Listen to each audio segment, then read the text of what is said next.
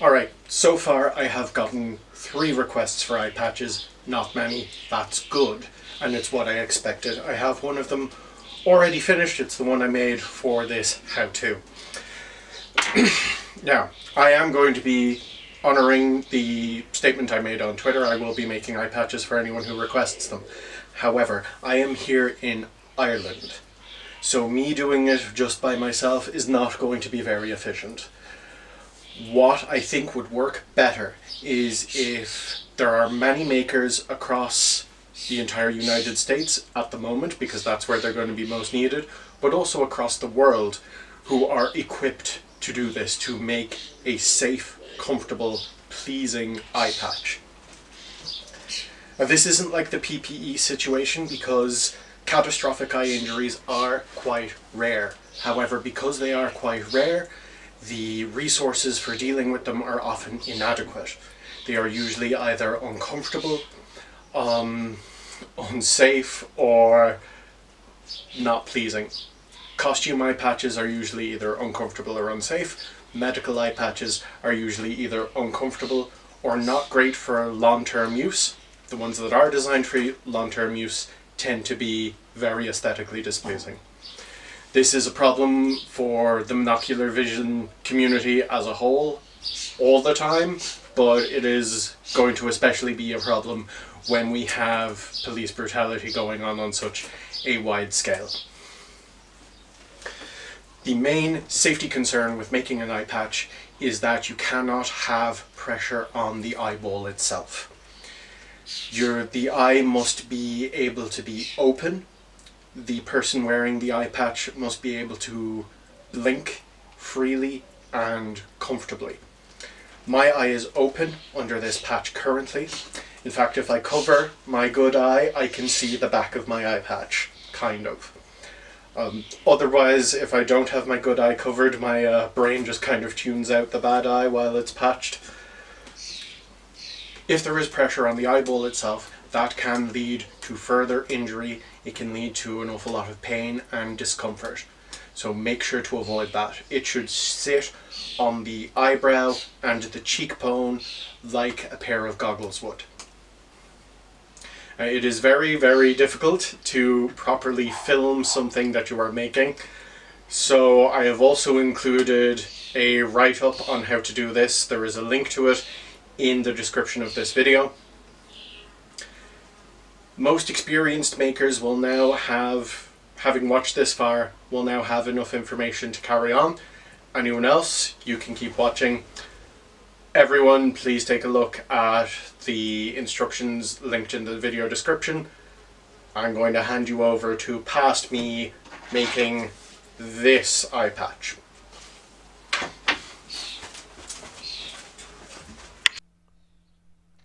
Okay, so this is my little eye patch kit, all the stuff I use, materials I use for making eye patches.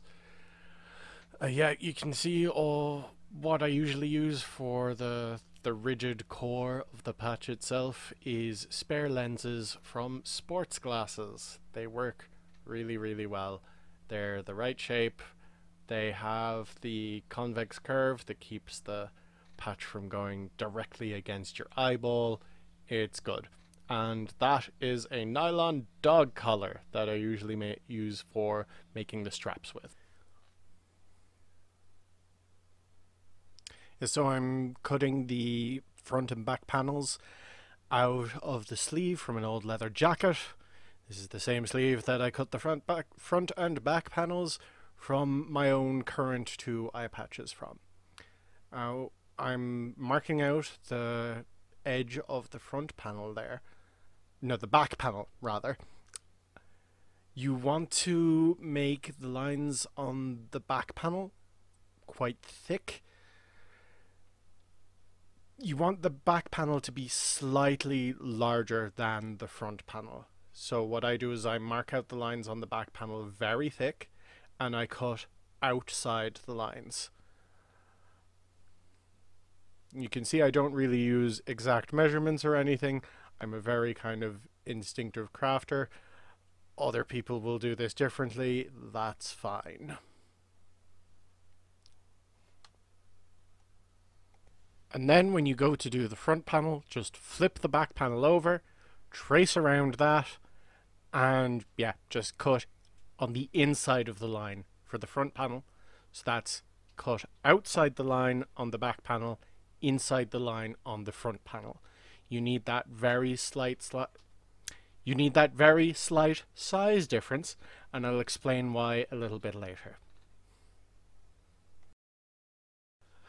So I'm just punching in the stitching holes here. I'm using a proper like 5-prong stitching punch. I occasionally switch to a 3-prong one for smaller areas, but you don't need to use that. The tool I used to use for this up until about a year ago was literally a thick sewing needle with some plumber's putty around it as a handle.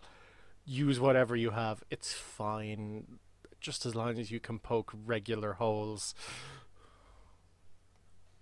This is just sewing the two panels together. I'm not going to be spending much time on this.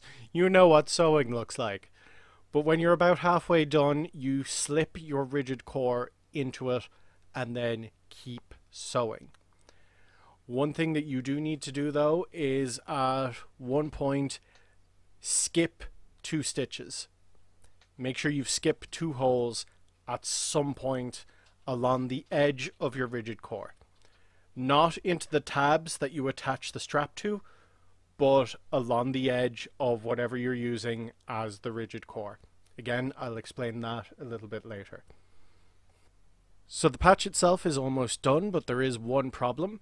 When you stretch the leather, when you stretch out the 2 tabs for the straps, the back panel bulges and that will press against the eye. This is why you left out those 2 stitches. This is why you skipped 2 stitches. You can also see why we made the back panel slightly larger than the front panel. It's so the stitches get pulled forward and won't be held against your face. So you're going to need some glue here. I usually use super glue because it's a very thin glue. But as long as you're using some kind of glue with a very narrow nozzle on the tube, that's fine. You stick it in where those 2 stitches were skipped. You push it in between the rigid core, whatever you're using for that, and the back panel. The panel that will be facing into the eye. You put it in there, you glue that down so that it stops bulging when you stretch it out. Alright, for some reason I'm missing this bit of footage for doing the strap, but look, it's fine. You take a nylon dog collar, one of the ones with a side squeeze clip, excuse me, that kind of clip, nylon dog collar, one of those clips. You loosen it until it's at its maximum size, cut it in half, use a soldering iron to poke a hole in one end of each part. Use a leather punch to put a hole in the tabs on each side of the eye patch. Rivet it together. You're done. That's an eye patch. You can see the eye patch is done. It fits. It feels quite comfortable. That's it. It's literally that simple. It's a very, very simple job. A couple of things before I let you go.